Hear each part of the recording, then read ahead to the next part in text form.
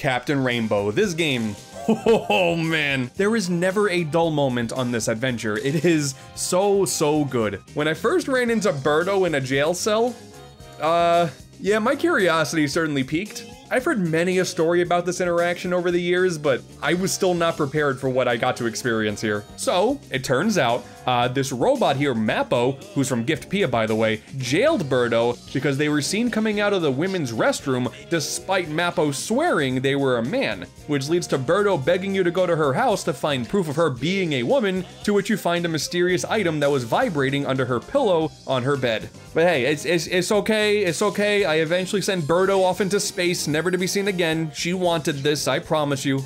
This game, this is one of the games of all time.